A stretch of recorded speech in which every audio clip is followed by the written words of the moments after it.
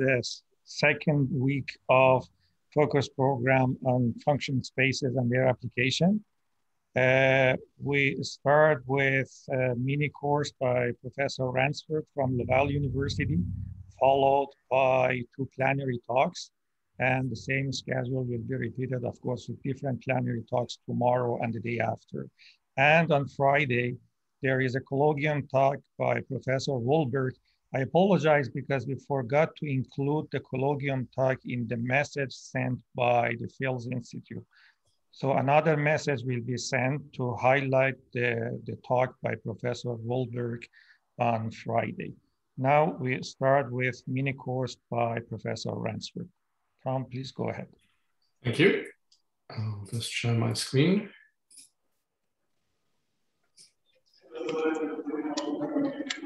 Okay, is that visible to everyone? Sure. Yes. Right. Thank you, Javad, for the introduction. And well, thank you also to Javad and fellow organizers, Ilya and Damir, for the invitation to speak at this distinguished gathering. And in fact, I want to thank them for the whole focus program. It's a really impressive program that you've put together. It's expanded from, I think it was originally 3 months to 6 months, and it's really incredible the hard work you've put into this. Thank you also to the Fields Institute for making it possible. And well, last but not least, thank you to all of you for coming along to listen to this to these lectures. So I'll begin. Incidentally, if you have questions, I'll try and keep an eye on the chat as we go along. So either you can type in the chat or feel free to open your mic and butt in during the lecture.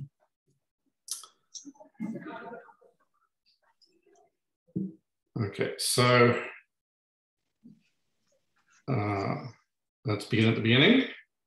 What is the Dirichlet space? Well, I'm going to use the letter script D to denote this space. It's the set of all holomorphic functions in the open unit disk whose Dirichlet integral is finite. So that's the integral with respect to area measure of mod f dash squared. And straight away, let's see the relationship between what we're doing this week and what was done last week and what you're going to see next week. So there's a very simple calculation you can do if you take your function f holomorphic on the disk, so it has a Taylor expansion, and you plug the Taylor series into the expression for the Dirichlet integral and use polar coordinates to evaluate it. And what pops out is a very simple expression, this series here, sigma k mod ak squared. So the Dirichlet space, you can think of it as being the set of Taylor series such that this sum here is finite. And clearly, if this series converges, then the series without the factor k will converge as well, which just says that if you're in the Dirichlet space, then you're also in the Hardy space, which is just the set of functions such that sigma mod ak squared is finite. But the Dirichlet space sits inside the Hardy space. So everything you saw last week for Hardy space functions remains true for Dirichlet space functions. And we'll see that to a certain extent, even more is true for these functions. So this is kind of where the interest lies. And well, at the opposite end, instead of looking at sigma, well, instead of looking at the derivative here, you could just integrate mod f squared, the area, and that would give you a different norm. In fact, it would be the same series as we have here with sigma k mod ak squared, except you put the k in the denominator, k plus 1, in fact. And this gives you another space, the so-called Bergman space, which is a bit bigger than the Hardy space. And so this is going to be the subject of next week's talks. Okay, so the Dirichlet space is practically a Hilbert space with this expression for the the square of the norm. There's a slight technicality, which is that constant functions would have Dirichlet integral 0 and would only give you a semi-norm. So as to get a real norm, it's usual to add something on, and the most common choice, I think, is to take the square of the H2 norm of f, and then that gives you this expression for the square of the norm. So in that case, you get a genuine Hilbert space.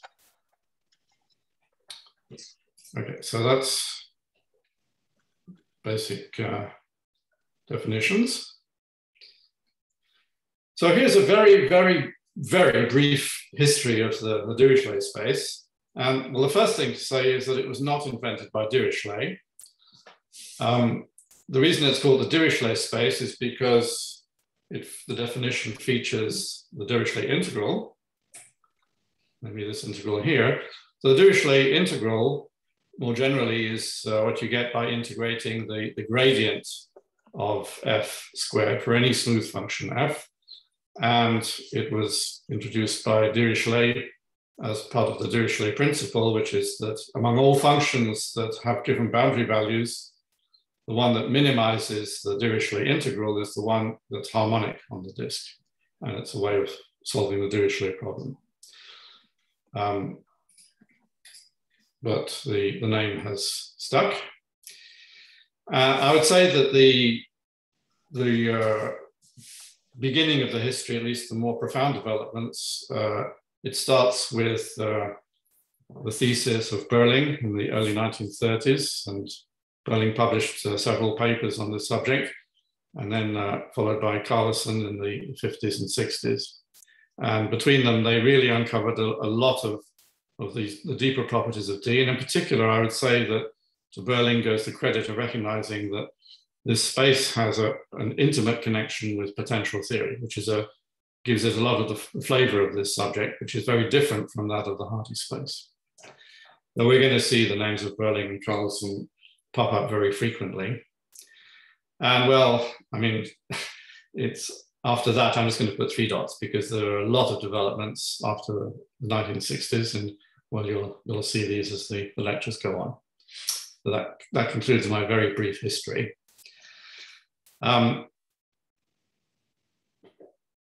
So why might we want to be interested in this space? Well, as I already mentioned, it has an intimate connection with potential theory and in particular the notions of energy and capacity, and give it a very interesting flavor. There's also a geometric interpretation that's of interest. And in order to explain that, I'm just going to go back once again to the definition of the Dirichlet integral. So what you see here is more or less the expression you would get if you were to try and evaluate the area of the image of F, the image of the unit disk under F. This is more or less the value. In fact, if F is 1-to-1, it's exactly that value. If F is not 1-to-1, then you need to count areas with multiplicities. So you can think of the Dirichlet integral as being the area of the image of F. And this geometric way of seeing things has interesting consequences. So one interesting feature is that it's invariant on the Möbius automorphism. So if you apply a pre-compose F with a Möbius automorphism of the disk, it doesn't change the Dirichlet integral. And the Dirichlet space is essentially the unique Hilbert space of holomorphic functions with that property. It's a kind of natural property, but it actually characterizes the Dirichlet space. I'm being a bit sloppy there, and later on I'm going to be rather more precise and say exactly what I mean by that, but it makes the Dirichlet space stand out amongst all the function spaces on the disk. One of the reasons that the Hardy space, H2, came to prominence was that it played a central role in Berling's solution of the problem of classifying the shift invariant subspaces. So once again, I'm going to go back to the definition of the Dirichlet space, excuse me for that. So Berling's idea was, okay, we're interested in the space little L2. We have the shift, which takes any sequence in L2 and shifts it one place to the right.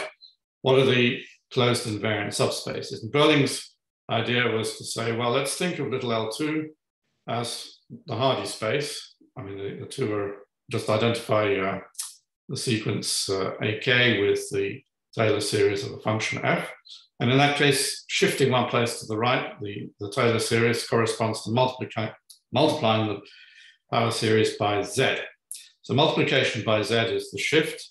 And viewing it that way, it becomes much more natural to guess what the invariant subspaces should be. And well, this led eventually to Berling's solution of the problem. You might ask, well, what happens if instead of taking the shift operator, one starts looking at slight variations, for example, weighted shifts, or equivalently, the ordinary shift operator, but on a weighted sequence space. And one of the very first weights you might want to consider is this one here. And so you end up asking, what are the shift invariant subspaces of the Dirichlet space? And as we'll see, quite a lot is known about this, and there are also important things that are still unknown. And well, another reason that the Dirichlet space is interesting is, as we'll see later on, that is, in a certain sense, it's a borderline case. It's right on the edge of being an algebra. It isn't quite an algebra, but it's very nearly a Banach algebra. And if it were a Banach algebra, it would simplify many things. But this feature of being on the edge sort of makes it interesting. And as we'll see, there are still a number of important open problems. So these are just a few of the reasons that one might be interested in studying D. Okay, so what I'm going to do in these talks is to try and just show you some highlights. I'm not going to give any proofs, except perhaps the odd one-line proof, but I want to try and sort of bring out highlights of the theory that I think are interesting. And here are some topics that, in fact, you might want to consider for any function space.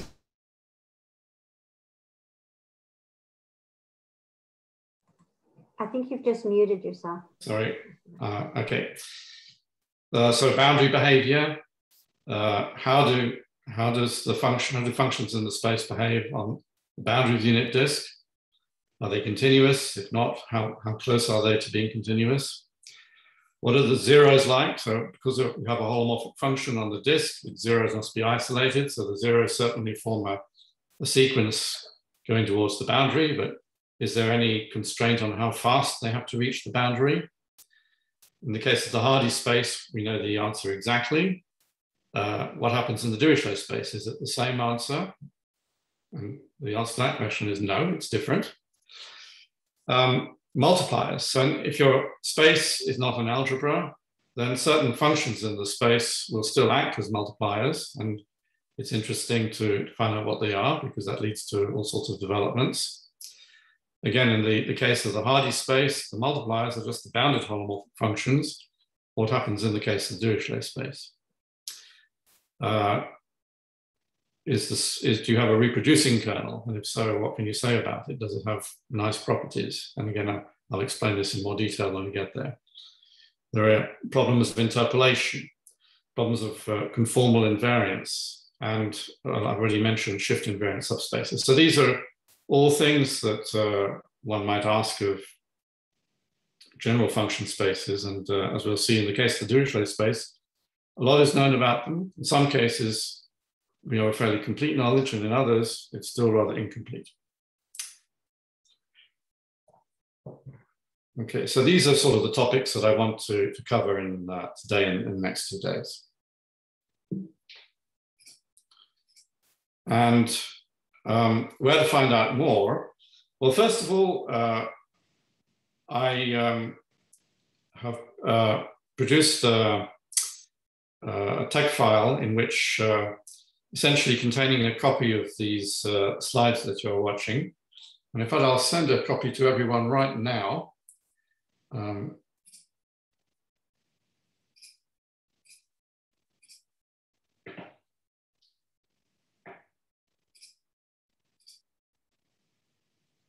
So I guess if you look in the chat, you should see a copy of this file.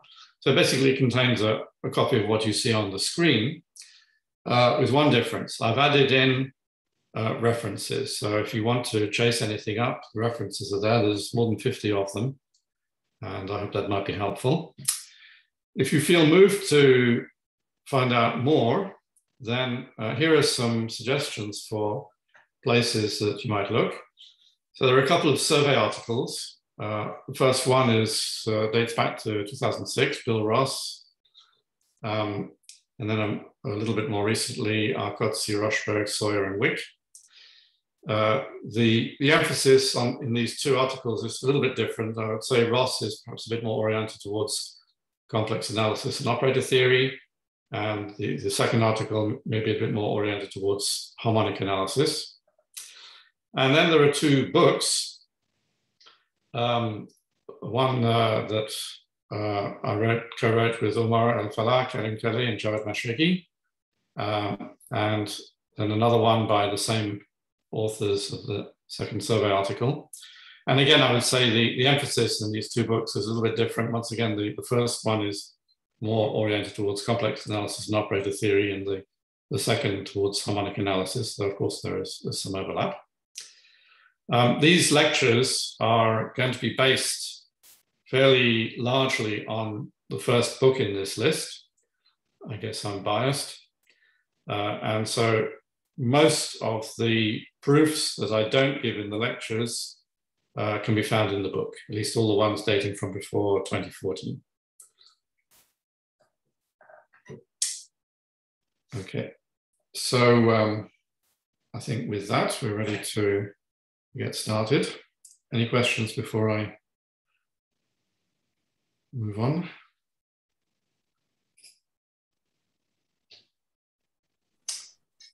Okay.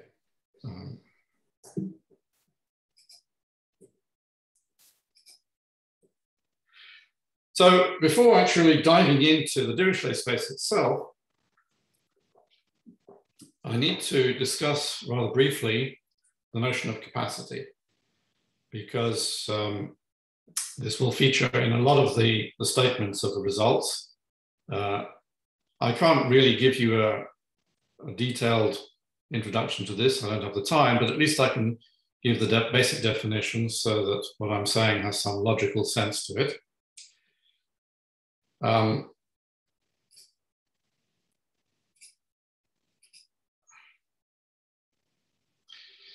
So here's the first definition. So I want to, first of all, define energy. So suppose you're given a measure. Oh, I should say before I start, I'm going to define capacity in potential theory just for subsets of the unit circle. That's all we need for this particular course. Of course, it can be done in much more generality, but I'm going to stick to subsets of the unit circle.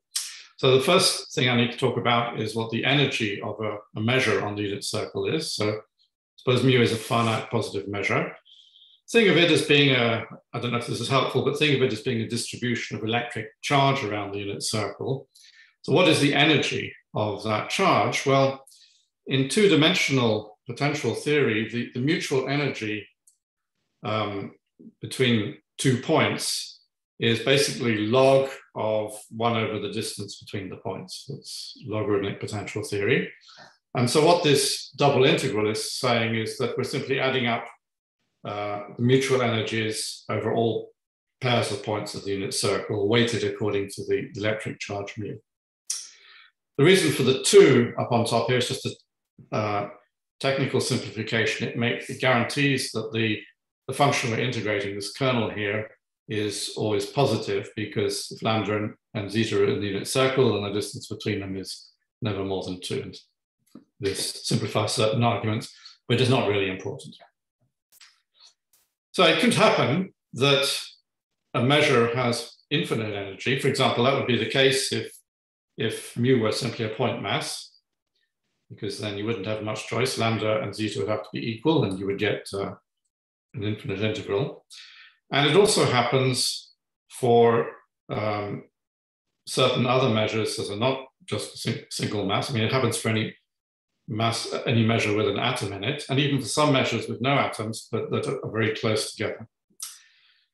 And but anyway, that's a possibility. But much of the time, the energy will be finite. And then there is an expression for the energy in terms of the Fourier coefficients of mu. This is not very difficult to prove. I mentioned this because it sort of starts to explain why this might be relevant to the Dirichlet space. So you'll notice that there's a factor of k in the denominator here. This basically comes from the fact that the Taylor coefficients of log have basically 1 over k with some signs. And this k is just the right thing to cancel off the k in the numerator of sigma k mod ak squared that we saw in the Dirichlet integral. And this is kind of behind some of the proofs. It explains the connection.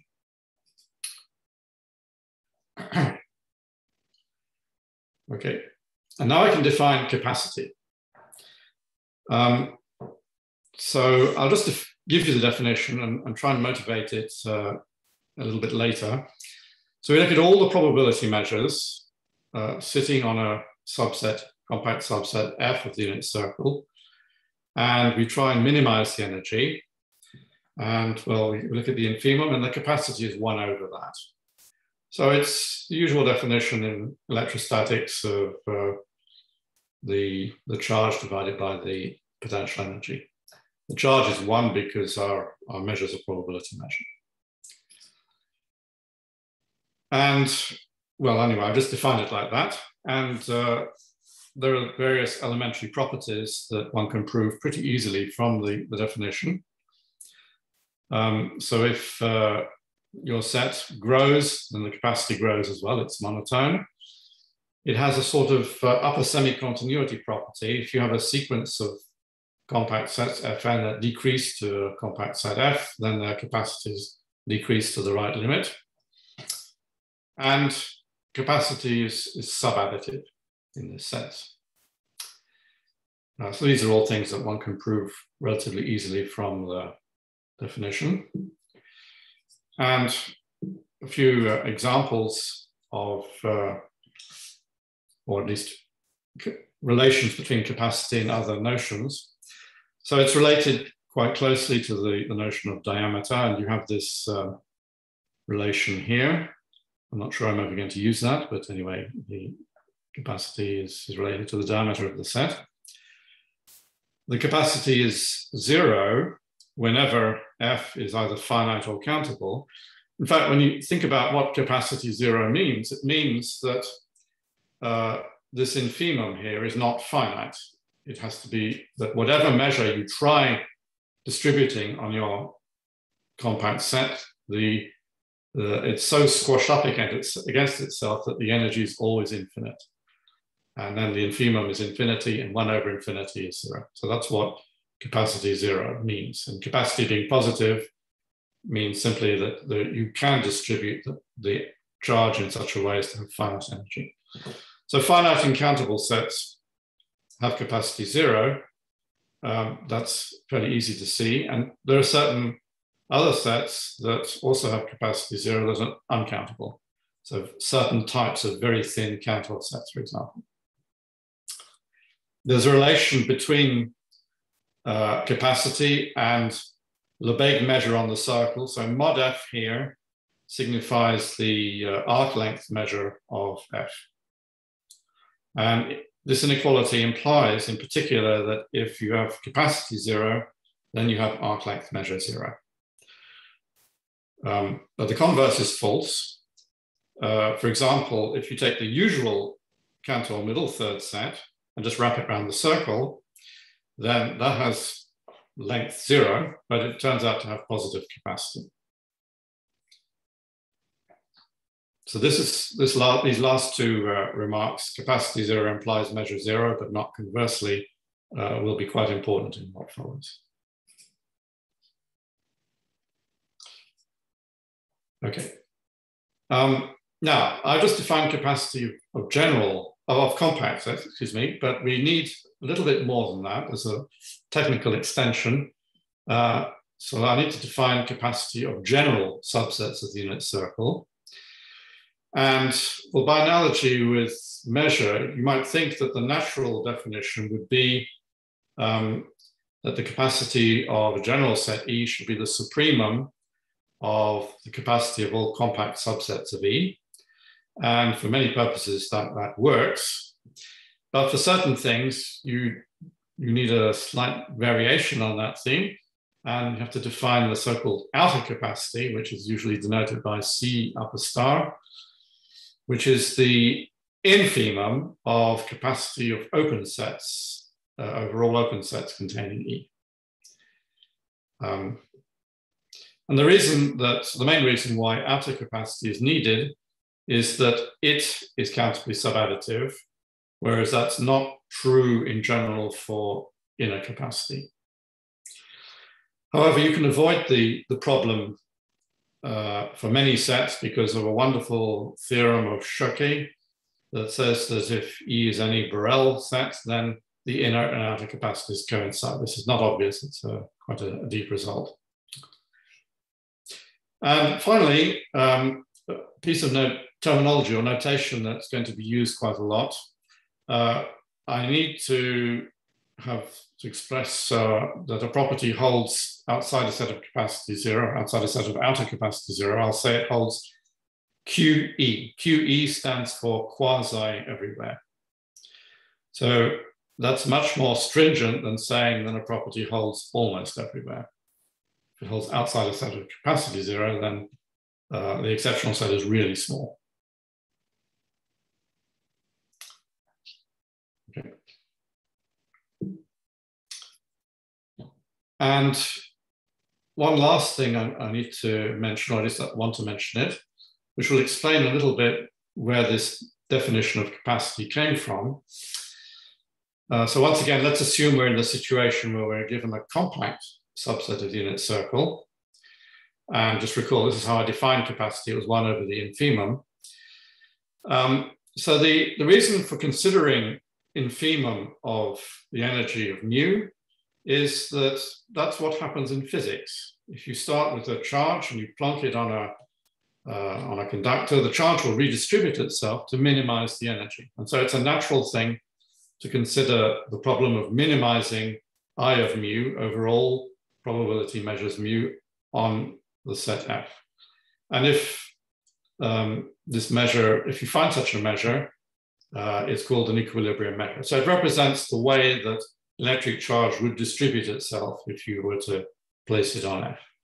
And there's mathematically, you can prove that this exists whenever the capacity is positive. So whenever the problem really makes sense, in other words, there are measures, charge distributions of finite energy, then there will be a mu for which the infimum is attained. And so I could have defined, in that case, the capacity to be 1 over the energy for that particular mu. And moreover, this measure is unique. Charge will always redistribute itself the same way. So that's a proposition. And the reason that this is of interest is that this measure, this measure has a particular property that makes it very important. And this is a theorem due to Frostman, often called the fundamental theorem of potential theory, and with good reason. So let's suppose that we have in front of us the equilibrium measure for a given compact set F. And we associate to this charge distribution, we associate a potential. So this is the function that assigns to a point Z the energy, potential energy at Z due to the charge distribution mu. And this potential function always has the property that it's bounded above on the unit circle by 1 over the capacity, and you have equality quasi everywhere on the set F. That's the theorem of Frostman. So once the charge has redistributed itself, the potential energy will be less outside the conductor and constant on the conductor. The constant value is 1 over the capacity. I'm afraid I can't really say much more about this, except that if I were to give the proofs that I'm going to skip throughout the course, this theorem plays a rather central role. It's very important, but I'm afraid you're not going to see that. Okay, so that concludes what I had to say about potential theory in general. And now I want to start to apply this to look at boundary behavior. So maybe I'll just pause for a moment, see if there are any questions.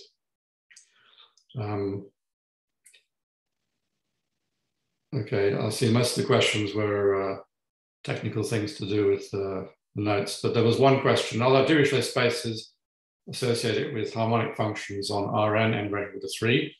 So the answer there is yes, there are all sorts of Dirichlet spaces. You can do, instead of holomorphic functions, you can do harmonic functions. So instead of the f dash, you look at the gradient.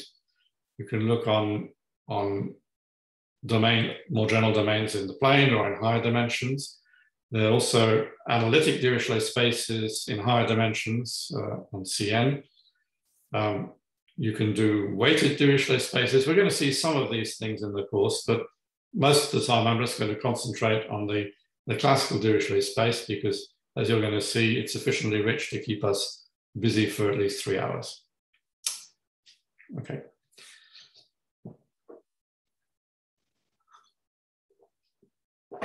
So boundary behavior. So as I mentioned at the beginning, the Dirichlet space is included in the Hardy space, H2.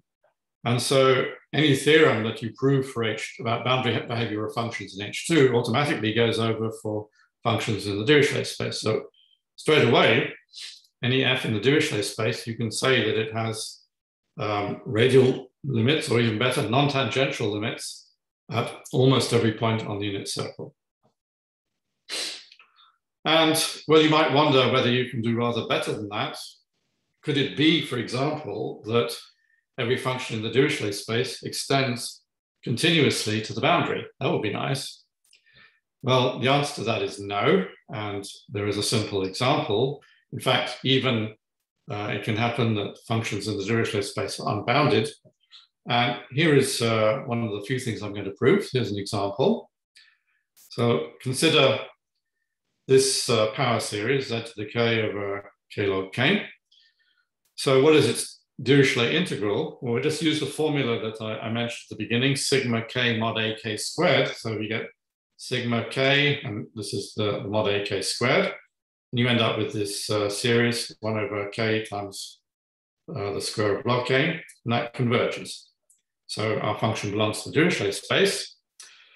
On the other hand, if you consider what happens when z is real and positive here, and just take the lim inf as or put z equals r and let r go to 1, you easily find that the lim inf of f of r is at least this sum here. And, well, that series diverges. So for this particular function, we have divergence as you go to at least one boundary point. So, okay, so what can you say about boundary behavior over and above what happens in the Hardy space? So the big theorem, where at least the starting point, is this beautiful result of Berling, which is that if you're in the Dirichlet space, then your function has non-tangential limits, not just almost everywhere, like Hardy space functions, but quasi everywhere.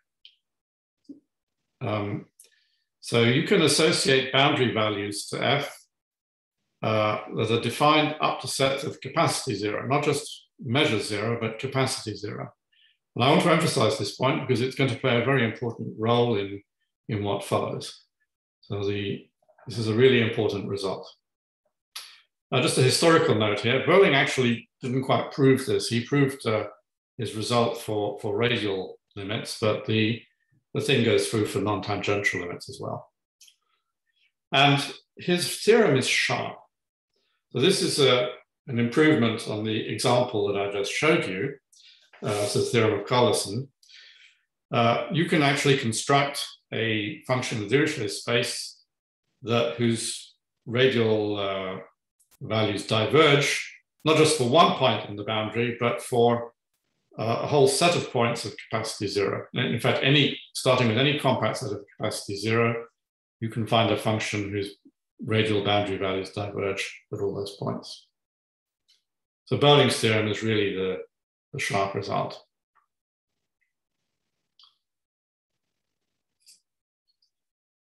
Okay.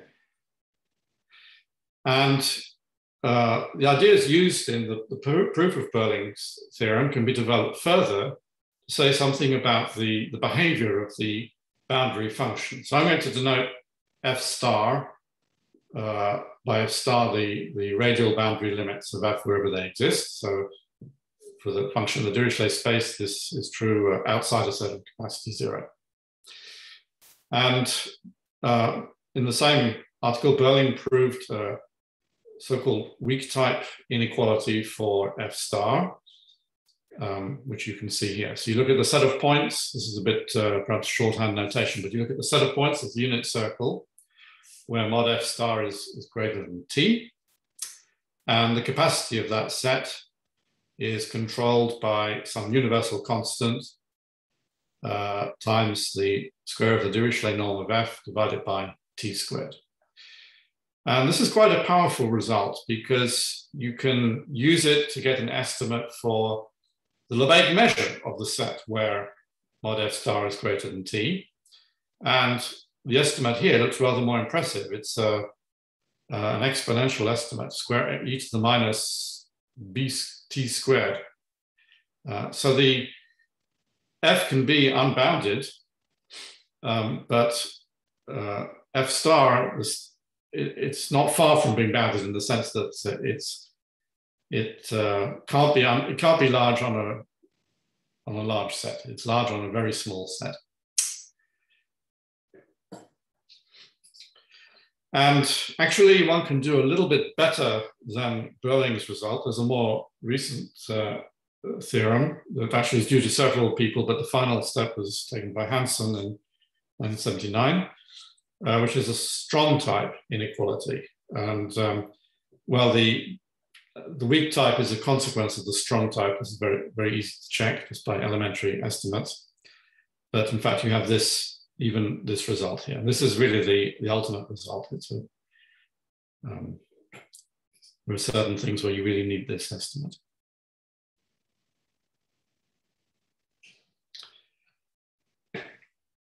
Okay. Now, we're talking about boundary values.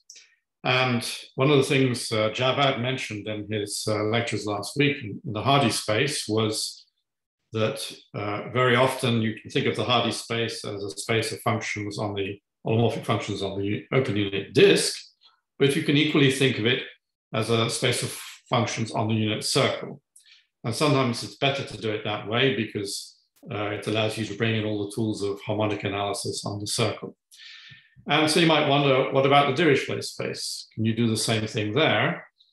And one of the first questions you would ask is, well, is there a way of computing the Dirichlet integral of f purely in terms of the boundary values of f?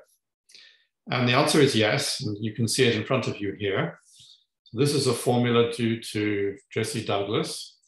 And it appears actually in a very famous paper. This is his, it was a tool he used in his solution of the plateau problem, which actually won him one of the two inaugural Fields medals in 1936. The other one went to Alfors, who was a student of Berling. So both those Fields medals are somehow linked to the Dirichlet space, which is nice. The proof of this is actually not very difficult at all. I'm not going to stop to do it here, but it gives you a very usable expression for the Dirichlet integral purely in terms of boundary values of the function. And it has some nice consequences. And here is one. And again, I'm not going to start to prove this, but again, it's not very difficult. From the Douglas formula, you can prove that if F is in the Dirichlet space, then not only does it have non-tangential limits almost everywhere, but oricyclic limits. So the approach region, instead of being a cone, which is what non-tangential is a disk that's tangential to the unit circle. And you can prove that at almost every point, for almost every zeta, as you approach zeta from within a domain like this, the limit exists. Now you might ask whether oricyclic is really the best you can do, and actually no, you can do better than that even. So this is a theorem of Nagel, Rudin, and Shapiro. So if F again belongs to the Dirichlet space, then almost everywhere you have convergence as Z tends to zeta, even in this region. So this, I didn't draw a picture, but it's a very, very tangential type of region, exponentially tangential. This is actually the best you can do. This is part of the result. But it is an almost everywhere result, not a quasi everywhere result. If you're interested in, well, I'll come back to this perhaps right at the end of the chapter.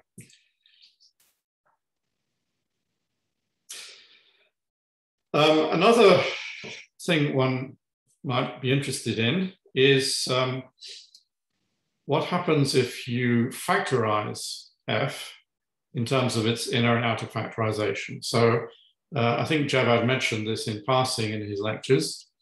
So if you're given any function in a Hardy space, you can factorize it as a Blaschke product times a singular inner function times an outer function. So I've written that BS, B Blaschke, S singular, O outer. And there's a remarkable formula for the Dirichlet integral in terms of these three factors. You separate them out. This is due to Carlson. So look at the first term. It looks very complicated. So the first term takes care of the outer factor. So if there were no inner factor, if the singular measure of S were just the zero measure, and if there were no zeros in the Blaschke product, then all you would have left would be the first term. So this would be the Dirichlet integral of an outer function.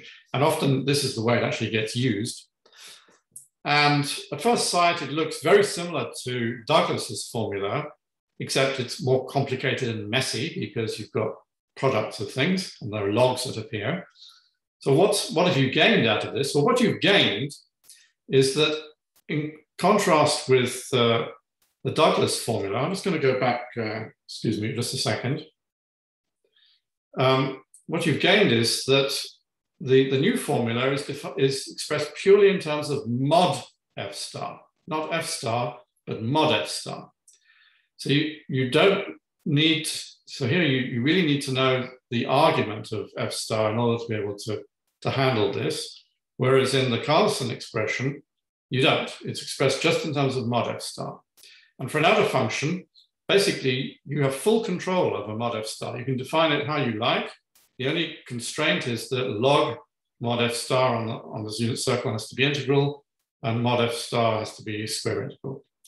And subject to that, you can define the outer function how you like. And this gives you an exact formula for its Dirichlet integral. I think it's absolutely fantastic. It's a really remarkable result.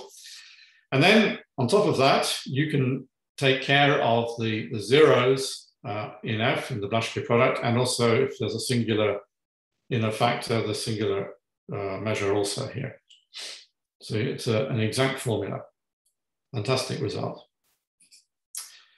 Here are a couple of very simple consequences that follow immediately. So if f belongs to the Dirichlet space, then so does its outer factor, because if you remove the inner factors, what happens is simply that the last integral disappears and you just get left with the first one. So the outer factor has a smaller Dirichlet integral than f itself. And another nice consequence is that if you're looking for inner functions in the Dirichlet space, well, purely inner functions, there are not many of them. Because if f were an inner function, that would simply say that its outer factor is 1, in which case the first integral just disappears. And here you have a 1, so you can just get rid of the mod f star here, and you're just left looking at the integral of these two things. And the second integral is always infinite unless sigma is 0, so there is no singular inner factor.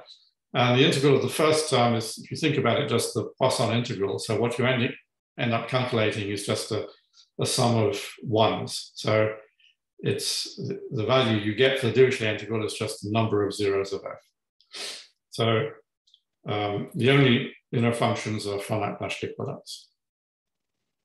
That's the only way that the Dirichlet integral could be found.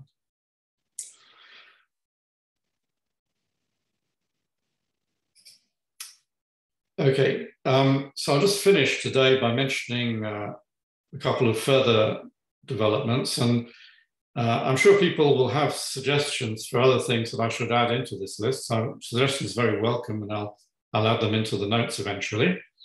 But here are a couple of things that occurred to me. So there's a very beautiful result due to Alice Chang and Don Marshall that somehow makes even more precise the fact that f star can't be large on large parts of the unit circle. It's a very precise result.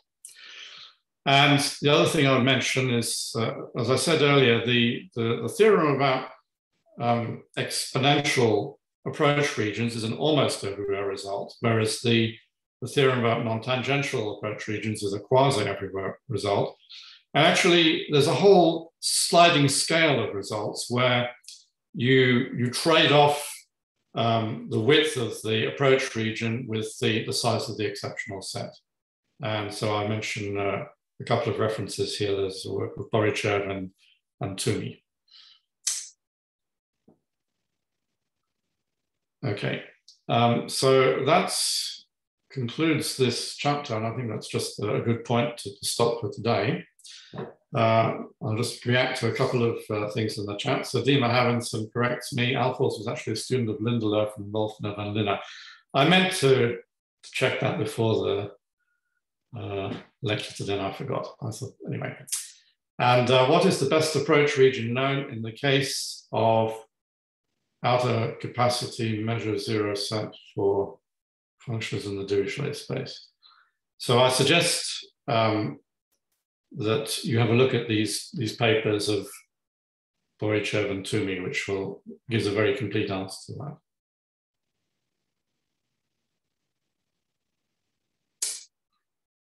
Okay. So before I don't know if anyone wants to, I'll stop there and hand back to the chair. But before I do that, let me just one more time send the file to those people who arrived late. And apologies to everyone else.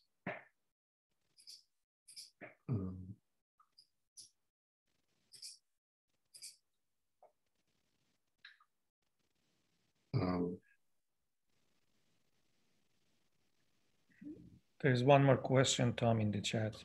Do we have an exact value for the capacity of the Cantor set? The answer to that is no. And there's quite a lot of work being done on that. We have pretty good bounds to the extent that I think we know the value to something like 16 decimal places. We even tried I mean, I've worked on this myself. We even tried there are sort of places where you can do a search where you give a number with enough decimal places and the program will tell you some analytic expression that is equal to this number. And we tried that, but no luck.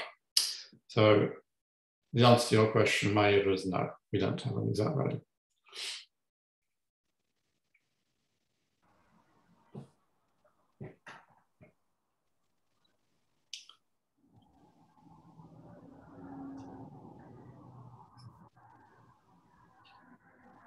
So do you stop, Tom, here? Yeah, sorry, that's the end for today. Thank you very much. Let's thank the speaker.